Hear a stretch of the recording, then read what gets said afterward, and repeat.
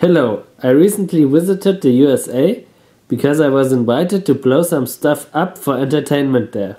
This was quite a spectacular experience for me that I want to share with you. Now, the original plan was to beat the world record for devil's toothpaste there. For that, I first had a 1-hour Skype meeting including Science Bob, who's the world's leading expert when it comes to devil's toothpaste world records. He did help us a lot and I want to thank him for that here once again. But he also had some legitimate concerns about our plans. The behind the scenes of the devil's toothpaste is that it was literally months of work. It was lots of figuring out the triggering mechanism, lots of like trial and error. And I just, it's just going to be important for safety's sake and for the effect of it, that those things are thought through. They're not, trivial chemicals. They're dangerous and they're expensive, and the environmental impact is also just something to think about as well. So for that reason, we decided to do the devil's toothpaste world record in 2023. In order for us to have enough time to prepare everything properly. The guy who invited me there, David Williamson, was one of the most interesting person I ever met. I was a chef for most of my life. Then I went back to school, got my master's, got my doctorate, worked as a professor for a long time. I'm a management professor. My focus is organizational behavior, or as I jokingly like to say, cult leadership 101. Which is one of the funny things about the group, because one of the jokes is we're not a cult. In case you want to join in on this madness next year, you can click on the link to the Facebook group in the description. So after I arrived, we visited different American hardware stores buying chemicals for science demonstrations that would immediately get me arrested in Germany. Like many pounds of potassium nitrate, liters of methanol, liters of concentrated sulfuric acid drain cleaner, and so on. Besides that, I also got the full American experience with very American food, 4XL t-shirts, driving 10 feet instead of walking, etc. They also had some very cute animals there. My favorite being a super cute pet duck. But also some pigs that you could pet, a turkey called Simon, Mr. Simon, and some very curious goats. So after an incredible week having fun in America, it was time for the big show I prepared. So here are the experiments that I managed to come up with. I began with a block of dry ice David bought that was professionally packaged in a cardboard box. So we started to make some nice cool Mountain Dew with that. So who wants a drink? That's safe to drink? Sure is. I mean, you don't want to get the dry ice into your mouth, obviously. I mean, it's Mountain Dew, so how safe is it? Well, it's been nice knowing y'all. don't drink the flaming Kool-Aid. I'm scared. Cheers. Right here. Pick that up. Whoa! So let's boil like half of it. in here. And now let's add the water and see how much fog we can make. Oh my god. Oh my god. Oh, it's fun. Oh, so much. I can't see right here. Are you a god? Yes. You're smoking hot now. Thank you so much. And now let's try adding some dish soap to it. Dish soap. Oh, dish soap. Put it out. Oh my god, it's like lava. I really Yeah, now we've killed all the fog and made like a giant mountain of bubbles. It's like the ambient. That will start smoking. After the fun with the dry ice, I tried burning a taped bundle of sparklers underwater and almost blew myself up with that. What should we call you? Professor? Doctor? Elias. Now everything everything is ruined. Everything is ruined. That's still big to fire. Literally. Alright. We sacrificed someone to the fire. It's gonna be a big fire. Just starts up.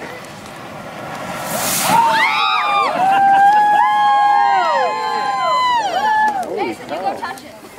Okay, I was a bit slow there. Crazy. Attempt number 2. Okay. Yeah, that's what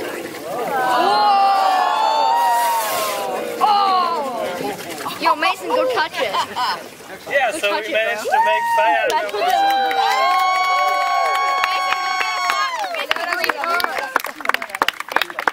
Can we try this at home? I mean, obviously I can't recommend it, but I'm not your dad, so... Good answer. Now, we started out with the dry ice, which is like really cold, like in American units, like negative 100 degrees Fahrenheit, if I calculated that correctly. America! And now we have in here some You don't go to jail for blowing up shit. liquid nitrogen, which is like way colder, like negative 300 degrees Fahrenheit, if I remember correctly. So let's pour out some in this cup. That's liquid nitrogen, you said? Yeah, and I mean, you know, it's incredibly cold, so you would like expect that it would certainly hurt me if I get some of that on me. So let's try it. And as you can see, it doesn't hurt me at all. And the reason for that is it evaporates so insanely quickly that it creates like a cushion of air between my skin. And that's the way, and because of that I don't get hurt at all. I mean, I can do this in an even more extreme way and take some in my mouth.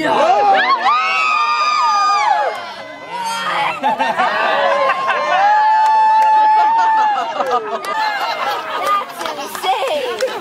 You're a mad scientist. Yeah, he's a mad scientist. Doesn't hurt me in the least. Wow.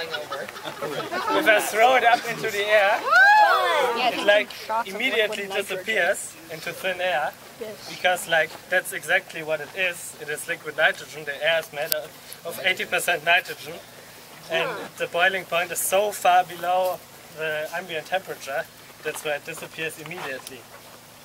And like with these extremely low temperatures,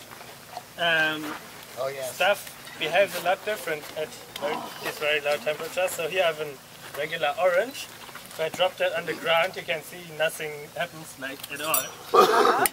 But before I started the show, I put like another orange in here. And as you can see, it's already broken by freezing it. And if I throw that up here, it's in like 1,000 pieces. Frozen orange. But I wanted to demonstrate also, like if you have like a rubber glove like this at room temperature, it's like really flexible and you can bend it. But if we fill it with some liquid nitrogen,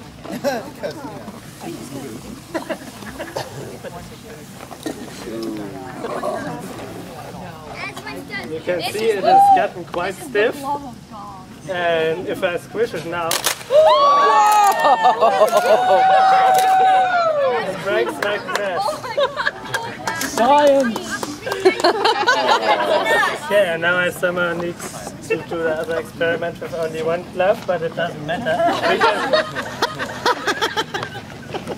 We can also do that with whipped cream if I know how I can get. Does anybody know how these bottles work? Push it down. Push it to the side. You push it to the side. Ah, There it goes. very nice. So, So excited. if I have some, oh, I need to freeze this more thoroughly. You gotta go try it, man. Can I eat it? He's messing with you. So if I have some frozen whipped cream right here, There's your freeze-dried marshmallows. who wants to try it? I will. Very, very. So you can also use that to make a rocket. Okay. which is like very dangerous. Oh, sounds awesome! Oh, good. I love dangerous stuff. Sounds dangerous. Let's do two. Probably no worse than Mentos. So let's stand back. I'm guessing it is. He's a chemist. And he's got goggles on. There's a reason for that. I hope they don't fall over. So I will just pour some liquid nitrogen in here. Oh, that is probably way too much. Yeah. You know something went really wrong with the science guys. I don't know, and let's try to turn it upside down. Right. Okay.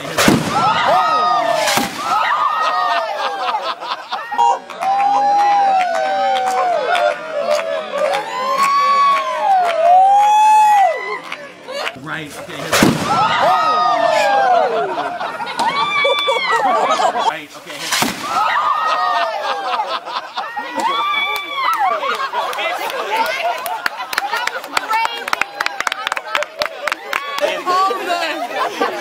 We're all backing up now. So that went Did the video get that? control, but it doesn't matter. So in this bottle right here, I mean, if I were to ask what's in this bottle, what would you say? Water. Water, yeah. I mean, that's like the main thing because it really looks like water, but if I open it, you can see it starts boiling immediately. Because it's not water in here, but liquid butane.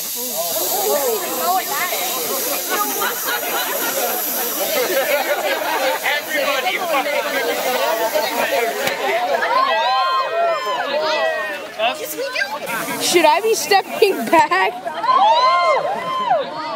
Oops. Oops! I heard he said butane. Everybody step back and then oops.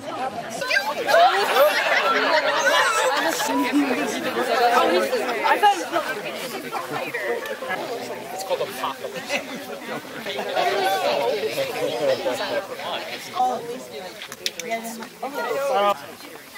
Now we have a layer of butane floating on the liquid Mountain Dew.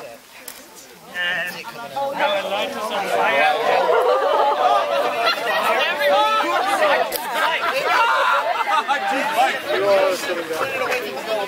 We're none of us are closer than the camera. So, oh god. Oh god. Oh, sorry. We also like It works.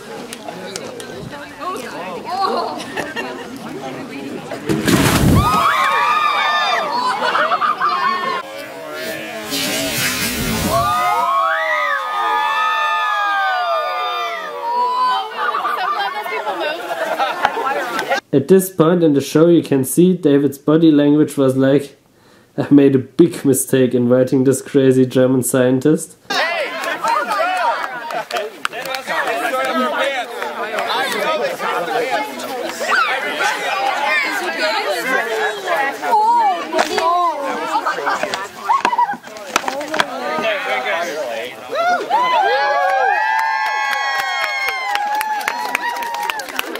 So that's enough for the butane. So let's do something entirely different right now. What we have here is a glass filled with regular sugar. And here we have some sulfuric acid brain cleaner. Don't drink alcohol while doing chemistry! Yes! Now we know! Now he tells us. Yeah, and now we'll slowly and carefully pour in at the same time. Careful, shouldn't splash. That's the Kool-Aid, folks. yeah, it is. You gotta drink it later. Go slow so it doesn't splash, otherwise it will burn you. Concentrated Okay. That would be the end of the event. And now let's all stand. Wait, he says stand back. Sometimes whoops is a big whoops. Yeah, right. It's like a scientific term, I believe. Whoops is a scientific term. Oh, look at it. What is that? It's bubbling black. Oh my god. No, it's hopefully not going to shoot up way in the air. So what do you expect is going to happen then? That's a great Are we on track? Is this Expectation is that we get a large carbon snake, but we'll see what happens. I've never tried this on this scale. I feel like those people shouldn't be inhaling that over there. Well, it's fine. Guys, stop looking at it. It can't perform. It's got performance anxiety. Come on, slow down.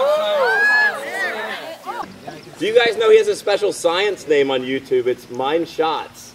Did I say that right? Mind What? Shots? No, what? So it means my sweetheart. Where does that come from? I think Germany. Schmetterling. Papillon. Butterfly. Farfalla. Mariposa. Schmetterling. Okay, I guess there won't be a lot more happening with that. So that was I think I should get really close to it. So that was kind of a disappointment. we go wrong with that?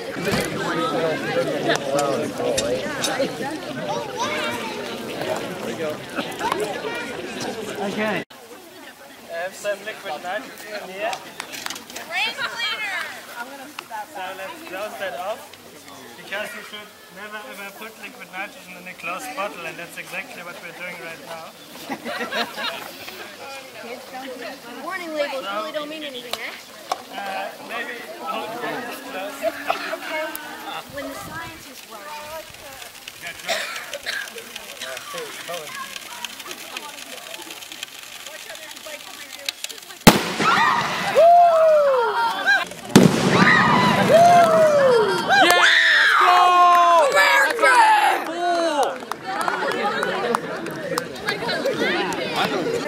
That's it for that bucket. That was a bomb. I will pour in the liquid nitrogen into the I don't know why nothing's happened with the volcano. It's still unresolved. It's on the ground now.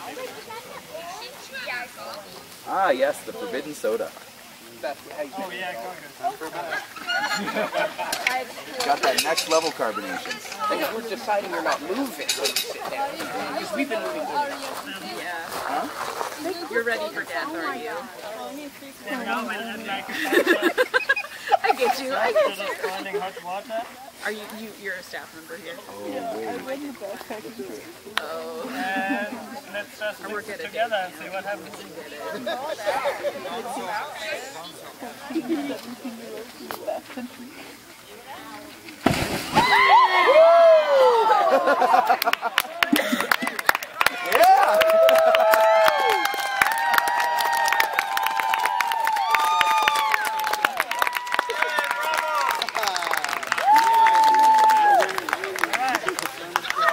Good call on those goggles, Jesse.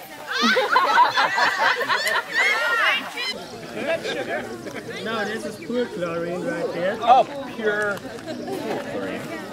And in here we have some brake fluid. I just put it in this jar so I can mix it faster. So let me put it in. And then maybe, stand far way back. Way back? Like further away back than you are right now. Yeah, maybe. Yeah. Is the camera gonna be okay? I don't know, maybe go away from there. Yeah, maybe. Maybe we go far away. Okay. Far away. So now we've mixed the brake fluid and the pool chlorine. What? Yeah, what? Things not to do. Walter White taught me what that makes. I mean, now it looks like nothing's happening, but trust me, that's going to change really soon. Trusting you. We are trusting you. It is doing things. You can be sure about that. We're getting closer to look, that's why I'm No, we are not getting closer to look. I've tested this lots of times before. It's like when you least expect it.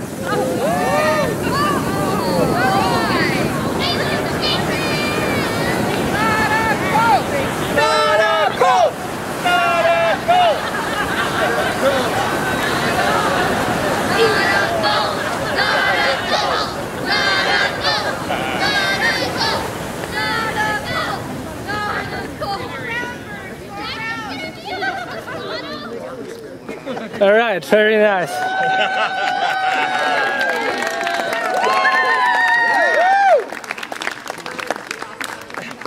Okay, that's the problem. You're doing what? Now, I've taken apart some batteries, lithium batteries to be precise.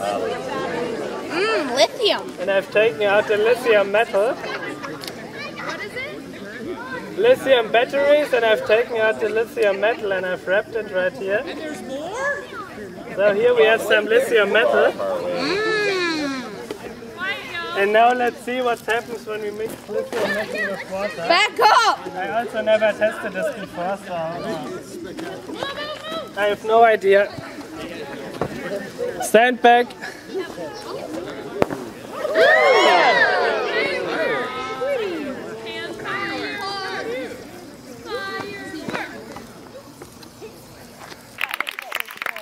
Thank you all very much. Elias! Elias! Elias! Elias! Elias! Elias!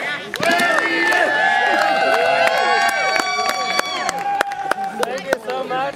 In order to introduce the comedy program following my show, we mixed 12 pounds of potassium nitrate with 7 pounds of sugar and used that to start the fire.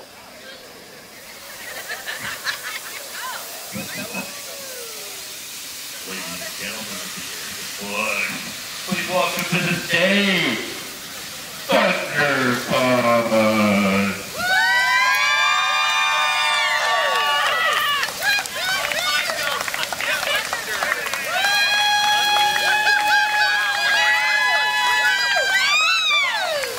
It released a ton of smoke, also it burned for a surprisingly long time. Elias, my man.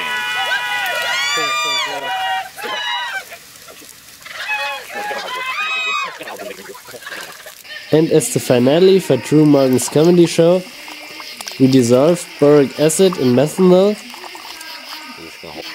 I'm gonna hear him close, I'll stand up, throw it on, and get the fuck back, because it's probably gonna flare pretty good, huh? Yeah, it's like pouring gasoline in the fire. And used that to make a giant green flame by pouring it into the fire.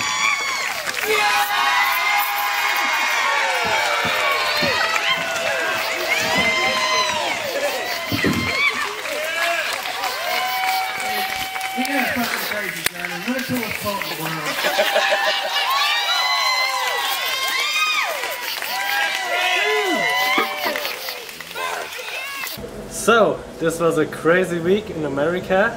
Yeehaw! I hope you guys enjoyed watching this. It was all made possible by this guy right here, David Williamson. So, thanks a lot. It was very fun. It was like the most expensive video I ever did by far. And I didn't have to pay anything, so that's fantastic. Anything else you want to add? No, it's just been great having you. And we can't wait to keep up with you and do this next year when we are going to beat the world record Devil's Toothpaste Experiment. Alright, we'll do that. Awesome. Very nice. And we'll also get you back here doing all kinds of American stuff like shooting guns and eating a lot of meat. Thank you very much. Thanks, buddy. This has been a good time.